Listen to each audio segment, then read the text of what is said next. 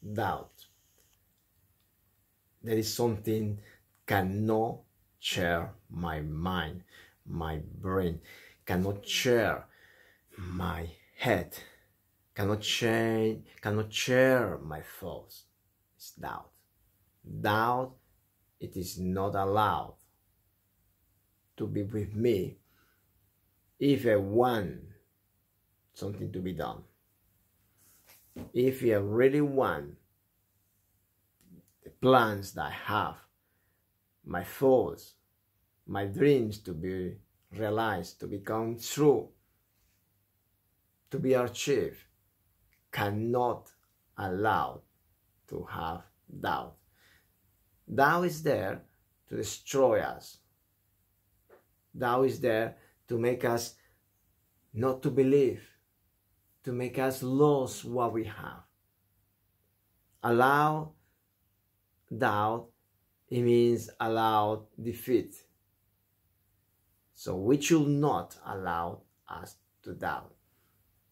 When we plan something and when we have a clear plan, we should be sure, we should be confident of what we want, what we are looking for. Better for us to sit first and make a clear plan for us not to allow doubts on the way going. Because that will bring sorrow, that will bring sadness, that will bring unconformity, and will not allow us to be happy and to enjoy what we already have achieved, because doubt is going to be there oppressing us. Now, the book of Mark, the Bible, Mark 1:22, it gives us a small view of the Lord Jesus. In there say that he teach as though the one has plenty of authority. So the Lord Jesus used to teach as the one who was having authority, not like somebody else that wants to deceive or conquer somebody's specific heart. No, but this was speaking directly to his crowd as the one who has authority. That's why was everybody touched by him. Because authority is what we have, and we had to activate it and project it. So you and I, we should not doubt when we command something. We just command it and it is done. Whether it is be done, or it will be done, or to be done, or to be or will be done, whether it is there or not, we should not doubt. We release a command, we give an instruction, and we wait for it. The results will be there. When we pray, we should not doubt what we pray. When we present ourselves before God, before the Lord, before our Creator, we should believe what we pray. We believe in our heart with plenty assurance, with confidence that what we are asking for, we will have. It is written in the book of James. James chapter 1 verse 6 says this: you should not doubt in your heart,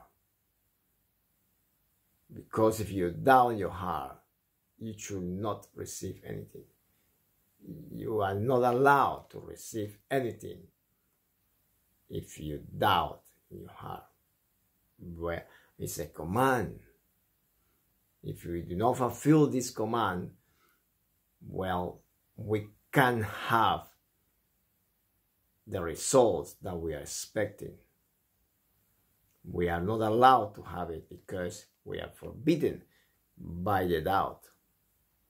So, the book of Job, chapter 22, says again, you will command something, you will determine something to be done, and whatever you command to be done, it shall be done. And it's something that's amazing here, and it's caught my attention in the following verse 29 and 30 says that whatsoever you ask for it, whatsoever you determine it, whatsoever you just reaffirm to be done, even though if you pray for somebody that is not in the Lord's plans, or the person is not allowed to receive something, by your authority of believing, by your clean authority that goes projected without doubt, by that person will be healed, will be rebuilt, will be safe. Because you are just taking a decision that you want it to be done, and because you are clean, you are a person with plenty of authority, then what you determine it to be done, it shall be done. Because there's no doubt in there. So, Mark 11:23 again, say, you shall pray without doubting. You should not doubt. But rather than to doubt, you should believe in your heart that you're going to receive what you are praying for. Then if you believe in your heart what you're asking for, whatever you're asking for, it shall be given into you. Now is our enemy in our prayer. Doubt should have not space near us, not within us, no among us. Doubt should be rebuked totally from our presence when we want to receive something, when we want to command something, when we want to get something done. We are not allowed to have doubt. So, you're going to review Mark 1:22. You see how the Lord Jesus speaks with authority. Then you're going to review Job 22:28. You will see how you command anything and it shall be done unto you. Then you check again James 1:6. You should ask without doubting. You cannot doubt. Then you will receive. If you doubt, you just forget it. Then you can take again Mark 11:23 say that you should ask for something, no doubt in your heart, and any mountain is in the front, any kind of problem, disease, or anything that you want to be removed, it shall be removed by your authority, because you believe in your heart. Well, giving a different instructions, such as forgiving and all this, which is just something that you and I, we had to practice in accordance to the Lord's faithfulness and according to the Lord's holiness.